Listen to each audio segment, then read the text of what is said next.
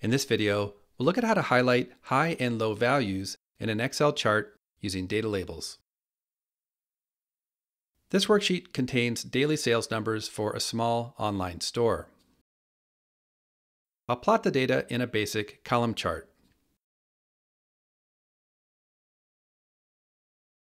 Let's say we want to highlight the highest and lowest values by showing these values directly over the bars.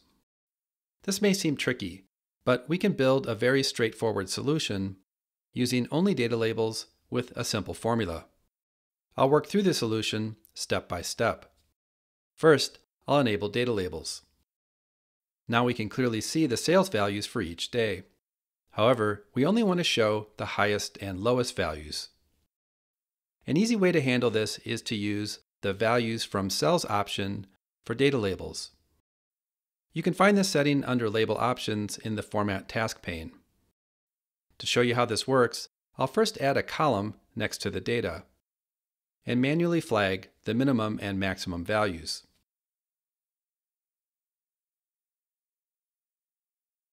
Back in the Label Options area, I'll uncheck Value and check Value from Cells.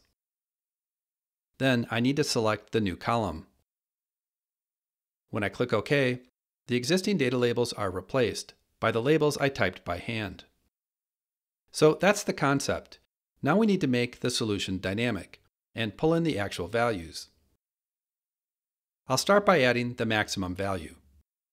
To make the formula easier to read and enter, I'll name the sales values amounts. The formula I need is if C5 equals the maximum of amounts, then return C5. Otherwise, return an empty string.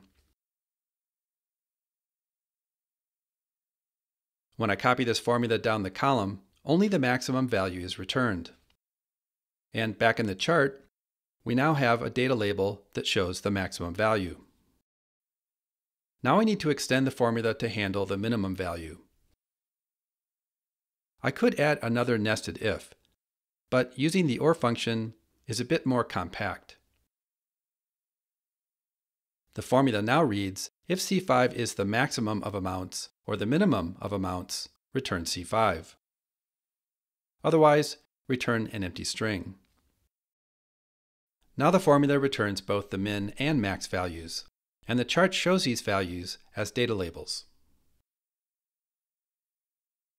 And if I replace the sales numbers with a formula to generate random values, the chart correctly highlights high and low values whenever data changes.